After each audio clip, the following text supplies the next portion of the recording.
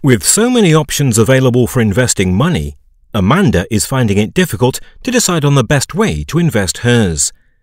She knows that she wants the money to work hard for her and provide some regular income, so a yield investment is imperative. Tony suggests putting it in the bank on deposit, but that's not suitable as they offer almost no interest. Charlie suggests buying bonds.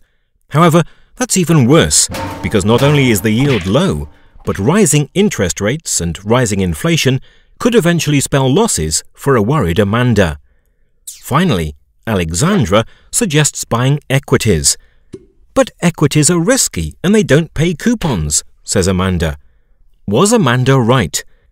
Well, it is true that equities can be more volatile than bonds and are normally seen to be higher risk. It is also true that equities don't pay coupons as such, but equities do pay dividends and provide the possibility for capital gains. The dividend levels on offer seem compelling, and Amanda is confident that the extra risk is worth it for the level of return that she could receive. However, she still doesn't know what to buy. She doesn't have enough money to buy her own diversified portfolio of shares, and she also doesn't have the expertise to pick the best companies that are likely to pay consistent dividends.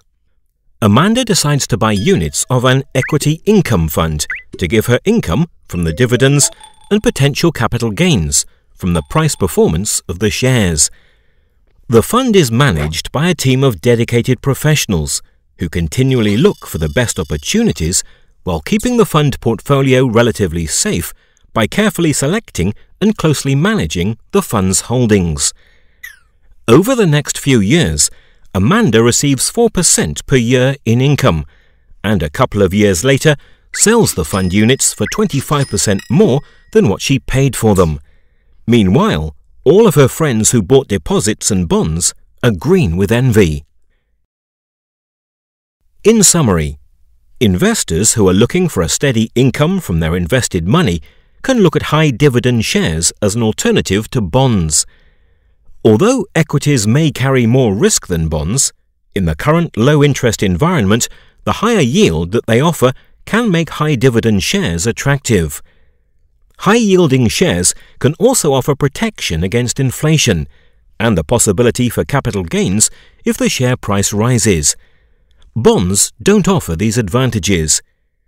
Investors can access high-dividend shares and gain important diversification and the benefits of active management if they invest through an actively managed fund, such as the Threadneedle Global Equity Income Fund.